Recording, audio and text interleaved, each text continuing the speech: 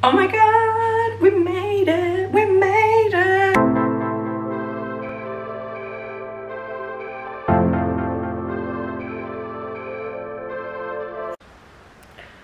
Good morning. It's about 10 to 8 in the morning. Someone else is still sleeping. Oh my god, it's so cold and rainy here.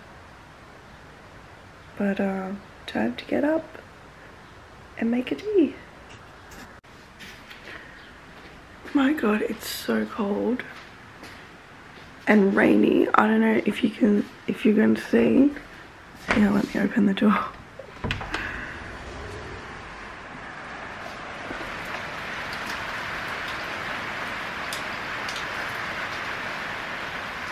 It's October, the start of October in Australia, and it's bucketing down with rain and it's freezing cold and it's really dark, and we just had daylight savings click over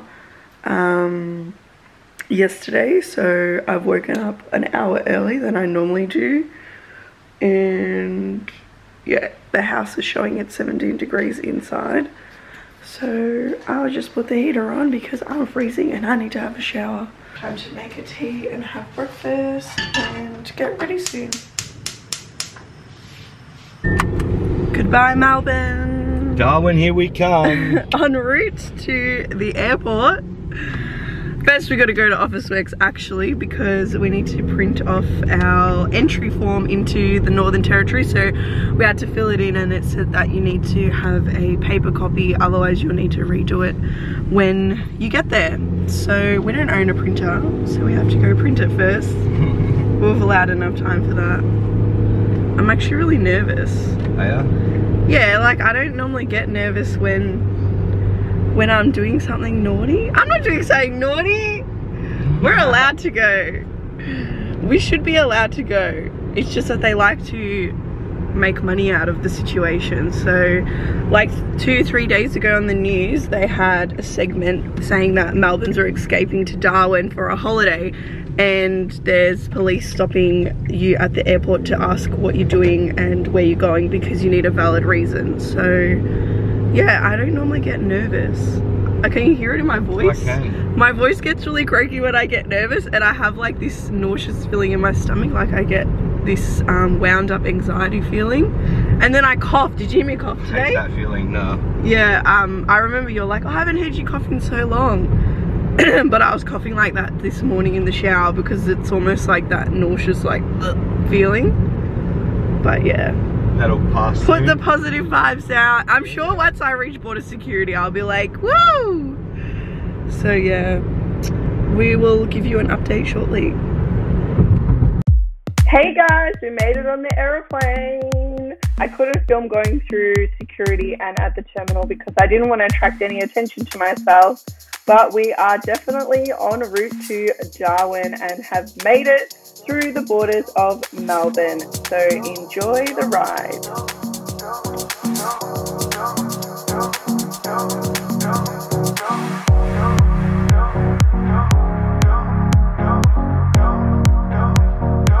Oh my god, we made it, we made it. Okay, so day one of Darwin. I'm going to have to backtrack what happened yesterday because I am filming this on day 2.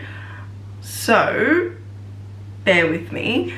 So as you saw in the morning, we got up, our flight was at 12:50 p.m. I made sure I checked all the documents, made sure I was across all the information that we had to provide.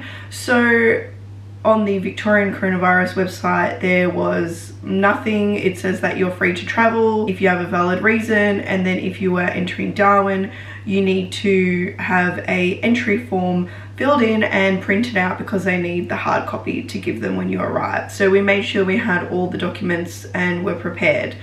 So we get to the airport and it is a ghost town. They were actually doing coronavirus testing in T4, and we had to go around in circles to find how to enter the car park because we didn't need to go through coronavirus testing. We managed to find our way. The car park was actually pretty full. It started on level 3 because the lower 2 are valet, and the entire car park was pretty full, but we managed to find a car park close. There was hardly anyone around, maybe just 1 or 2 people. You could see that they were wearing their uniform, so they were probably going to work. We arrived at the Jetstar check-in and we did have some difficulties. I don't know why. It just said error, the machine cannot print out a bag tag. So I had to get some assistance from the desk, and she was very lovely. She helped us, the bags went off, and then we take the escalators to go up. Standing there was 4 or 5 police. They were just there to make sure that if you do get rejected, that they're there in case you do cause a ruckus. We had to line up and get our temperatures checked. They had to check our ID, and then the lady started interrogating me, and she was asking me what my reason was for traveling, and I told her my reasons, and she thought or assumed that I was moving there because I told her that I don't know when I'm coming back because I don't have a return flight back to Melbourne. She was asking me for documents to prove that I've sold the house or that I bought a house, and I said, well, I don't own a house, and documents to provide you. We were traveling on compassionate care. So she pulled us out of the line, and she said that because we don't have any documents to prove, she's just completing out a form. So she filled in a form of both of our details and the reasons for traveling, and she said that she can't stop us from traveling, but she will be handing this form into the authorities in Darwin, and it is up to them if they want to accept us. And she also said that if we can organize some kind of doctor certificate or something in the meantime to show Darwin, because she said that Melbourne have done their part and now it's up to Darwin to let us in. I was annoyed because we were supposed to leave 3 days early before this incident, before it went on the news. I don't know if that was happening before it was on the news. I know that people were flying to Brisbane for the grand final. I actually hate the AFL, and I didn't even know that it's on the same weekend that I'm there, so I was worried. But she did say to me that they are just trying to avoid people going on holidays. We got through and it was fine. There was only one terminal. Before that you board the flight, they give you a little pamphlet, and it's got a mask in there and some wipes for you if you want to wipe down your area on the plane. We get on the plane, everything's fine. The flight takes off. The staff are absolutely lovely. They were joking with us. And now for the fun part. So there was a bit of excitement on the aeroplane, which I have never seen. I've flown international and domestic, and I've seen people get drunk, but not like this. When we were at the airport and we were checking in, there were girls, 2 guys, and they were young, and they were a bit rowdy, and I didn't think anything of it until I saw one of them towards the end of the flight get off her seat, stumble down the laneway. And it was pretty funny because Marcel went to the toilet, and they only allow 1 person in the toilet at a time, even though they've got 2 at the back. It's just because of social distancing. And I can hear them talking to her, and they're like, what have you taken? They thought like she was on drugs or something. She was saying, I can't see, I'm gonna be sick. Anyway, Marcel comes out of the toilet, and I told him what happened, and there was a lady standing in the aisle that came to speak to the stewardess, and she said that she saw them swigging wine out of pump bottles at the airport. So I was like, this is hilarious. Like, these kids just obviously don't care. They have Pommy accents, so I think they were traveling home, and they probably just do not care whatsoever. Like, just get me out of this situation ASAP. Like, we haven't even landed in Darwin yet. And yeah, it was pretty hilarious, and her eyes were all black from probably vomiting and crying, and her hair was a mess. And then she just sat in her chair like, ugh, like I could see her because she was in front of us. And then when we were landing, we had really bad turbulence, and the flight attendants, they came and stood next to her, and they were like, oh, we just want to make sure that you're safe. I don't know what that was about. And then when we arrived in Darwin, they had the medic team there, and they let her go through everything straight away, and we had to line up and wait for hours. So I thought, oh, maybe I should have pulled a stunt like that. I thought they were going to kick her off or deny her. So that was some pretty exciting trip to get to Darwin on the aeroplane. Now, I will go through the checkpoint. When we arrived in Darwin, we had to line up in the immigration section. So if you were flying international, basically. So it was a very long wait. I think it was about 2 hours. because they had to talk to every person. They had to ask you, have you been in contact with anyone with coronavirus? Have you been overseas in the last 14 days? I can't remember now what the questions were, but then we had to fill in the form, and it was straightforward. She just said, are you aware that you'll be taking 2 weeks of quarantine? And I said, yes, I am, and stamp, stamp, stamp. And border security were there, so I couldn't film because it's illegal to have your mobile phone. They would have fined me. Once we get through the immigration checkpoint, we get escorted by a staff member. I don't even know why. Like, they just escort you to these little barricades, and there's another staff member standing there, which I think is from Howard Springs facility, because they gave us a form to fill in. The form was basically just your details, dietary requirements, and drugs or alcohol or something like that. And we took our own bags off the carousel. I think one bus already went, and then they had a second bus waiting for us because we were at the back of the plane, and they only disembarked from the front, and it was all coordinated. Like, each row went at a time, and they also had us spaced out on the plane, but each row had a time to go, which I thought is a lot better than like normally when we land and then everyone just gets up and starts getting their bags out straight away. But I thought that they should do this all the time, actually, because it was very relaxed, very calm. Everyone was quiet. You could hear a pin drop. We're just all waiting to get off. Also, that's probably the longest I've ever worn my mask, because in Melbourne it's mandatory to wear a mask, and I avoid going out just so I don't wear my mask, because I don't like it and it makes me feel anxious and I feel like I'm suffocating. But I would just like pull it out a little bit, just breathe in oxygen. I get anxious flying, like I get sweaty palms, my heart races, dry mouth, those sort of things, and I felt like it was harder to breathe, to calm myself down for the turbulence, because I had a mask on, so I had to pull that back just to get some oxygen in.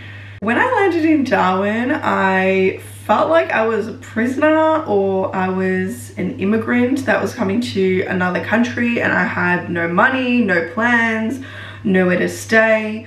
Border security was there, dressed up with their guns, and escorted us out of the airport as well onto the bus, and everything's barricaded, so you're just following the barricades, following the line, so you don't jump any borders, so you don't run away, and straight onto the bus. We put our luggage on the bus, get on the bus for a 30-minute drive. It was actually really quick. I'm very comfortable with air conditioning. And when we arrived, they have this big prison gate, like really tall barbed wire fence, and the big gate opens up when we arrived and then closes behind. The nurse came on board and introduced herself, the head nurse, and then she just let us know that we will be getting corona tested tomorrow and on day 11 before we leave, to make sure that we're negative as well before we leave. They took our luggage off for us off the bus, and then we just collected it, and then we had to take a long walk to this massive hall. This was the icing on the cake of feeling like a prisoner. I understand social distancing, whatnot, but it's just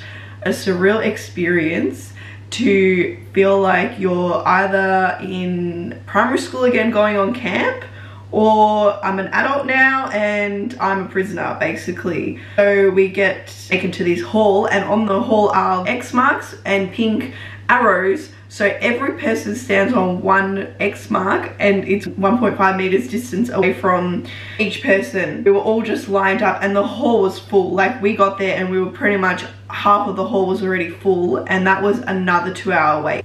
They handed us out little water bottles, ice cold water, which was really good.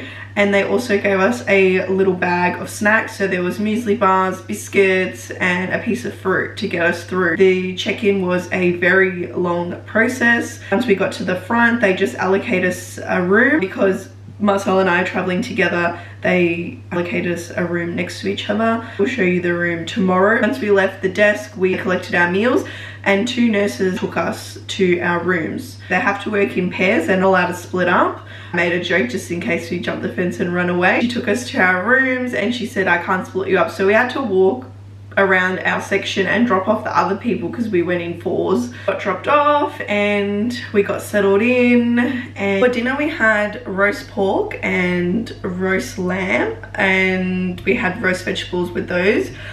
I don't eat either of those. So last night's dinner, I was vegetarian and I just ate the veggies, and we were so tired last night. I was like, I just want to have a shower and go to bed. One thing that they do allow you to do at Howard Springs is to order click and collect from Woolworths, Coles, even Big W and Kmart if you do need anything. So we did a Coles shop for the 2 weeks. It ended up being about $100. The meals are quite small here, but it is enough for me. But we got some extra snacks just in case we do get hungry.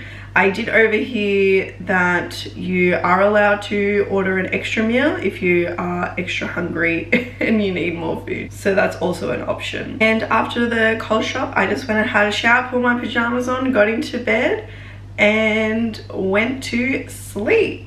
Thank you for watching day 1 of quarantine in Howard Springs facility in Darwin, Northern Territory. Don't forget to subscribe so you get a notification and a reminder when the next video is uploaded. Comment down below if you have any questions that you want to know about staying in Howard Springs quarantine. I look forward to seeing you guys tomorrow. Bye!